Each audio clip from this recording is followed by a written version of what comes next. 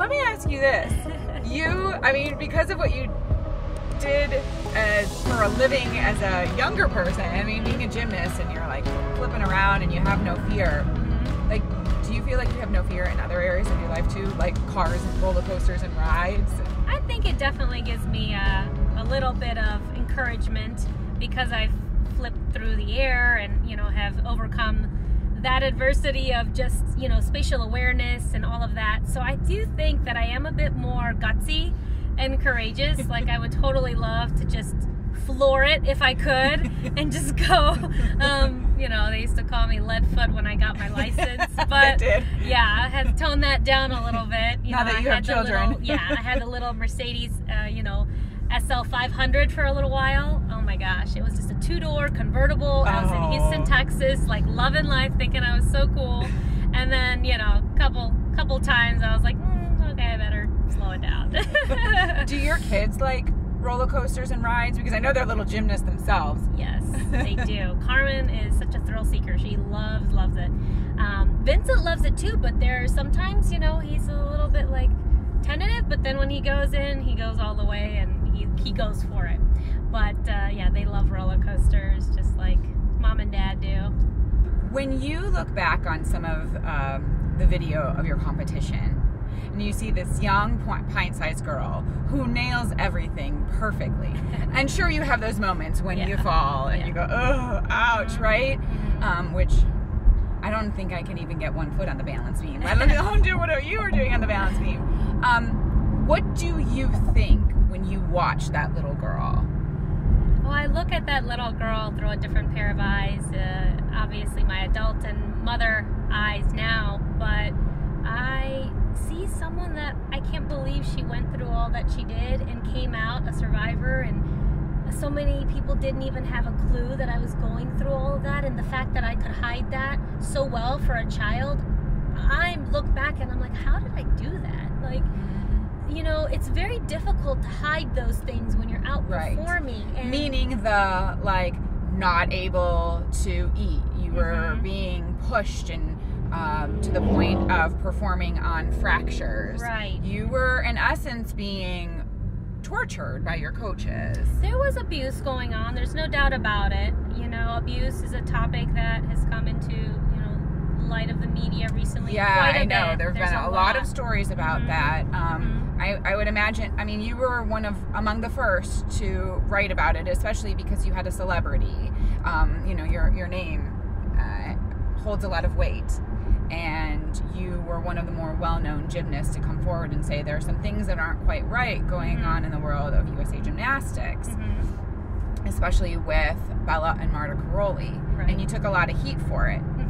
And now what has come to light, even separate from them, although it seems as though they had knowledge of it, allegedly, and haven't, and didn't do anything about it, but that there were abuse cases, physical abuse, sexual abuse of some young female gymnasts. Where are you on that? You know, I mean, it's certainly a topic of concern. I've been shouting it from the rooftops for a while now. A lot of people believe me. They knew because they contacted me and emailed me and said, look, we believe you. We know there's things going on. We're so happy that you're saying something about it. But again, there's going to be those non-believers and people who, they always want proof, and, you know, but first you gotta show that there's a serious problem going on here that we need to make sure that we're addressing and looking into. But the unfortunate part is anyone that's ever spoken out against USA Gymnastics is never contacted again to be asked, hey, how can we make it better? So they just kind of push you out of the scenario entirely, and they never contact you again, and they look at you as like a bad person. And that's how they try to depict you to everybody.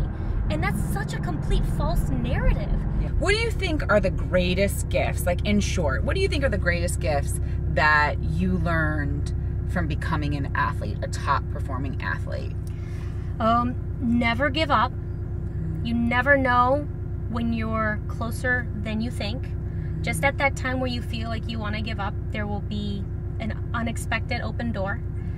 But it's always, you got to push a little harder. It's like that depiction with that, you know, guy chipping away at, like, I don't know if you've seen this, but it's like chipping away at like this basically mud, and and there's the jewels are like on the other side, but he's like a sliver this way.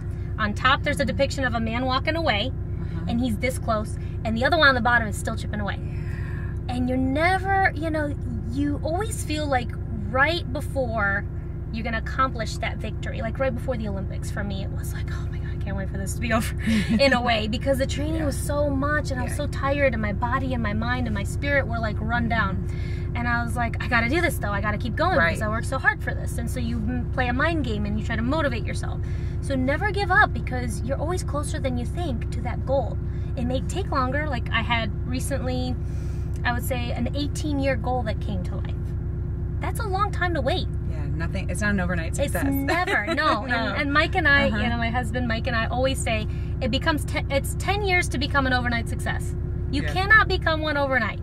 It's always 10 years. When you think someone came out of the blue and achieved success, it usually, they were working on it for years and years and years before you saw them in the mainstream or something, you know? Right. How much did writing your book, Off Balance, teach you about yourself? Did you learn new things about yourself in that process of writing a book? I definitely learned a lot about myself. I definitely learned a lot of, oh, my neighbor. Okay. Yeah, I didn't know if he wanted something or what. But, so, yeah, I learned a lot about myself writing the book. I learned that I could allow myself to be vulnerable when I thought, I don't know how I can. I pushed myself to be so honest and so raw that I felt good about it. Sometimes it's hard to get to those places, as you know. Well, you challenged me to do the same when I wrote. So I know it's very healing. It's very healing. So I learned that I could heal. That was a big step in writing my book. It was like, I had these things inside my heart and I needed to heal so badly. I needed to find a way to be beyond that. And also clear up a misconception of what people thought they knew about me. It wasn't really out, that was like a sidebar. It was an additional plus. It wasn't the main reason for it, but I wanted people to know the truth from my words, from my vantage point, how it actually happened. Then you can make your assessment after reading the book. But everybody that's, you know, contacting me after reading, they're like, wow, I didn't know you went through all those things. For sure. It's coming from your voice. Which then literally you had it come from your voice when you recorded the audio version of Off Balance. Oh, there were times I got lump in my throat even reading it. You know, no matter how many times I've talked about my dad and I've come out, that was the hardest part for me to talk about. It was the most deep cuts that I had, that I had to talk about. And I literally get choked up when I talk about my dad still, because of that relationship we had, that give and take, that tug and pull. Totally switching gears, by the way, do you notice my necklace? I noticed your necklace. The Andrea is awesome. I love it. So that is one of the really cool things that I love that you ended up doing on the other side of your career. Obviously, always known for gymnastics. Right. You know, you're a mother of 2 children, but you always had it in you to still want to be a businesswoman. Yes.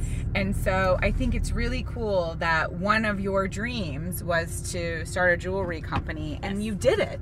You did it. Yeah. You had this stick-to-itiveness. You're like, I'm going to learn how to do it. I'm going to make this happen. And I remember the first time sitting around your kitchen table and like deciding what I wanted my necklace to look like, which I love and is like such a precious item. But that's been a really exciting part of your life and your career journey. too. Yeah, for sure. Creations by CNC. Yes, yes.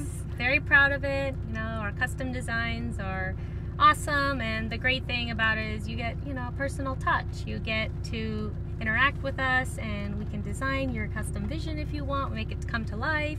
We have a lot of fun stuff for the holidays. And yes, I always wanted to put that business degree to use. My mom told me, you should do something, you're so good with business. And she always believed in me, and she always loved jewelry.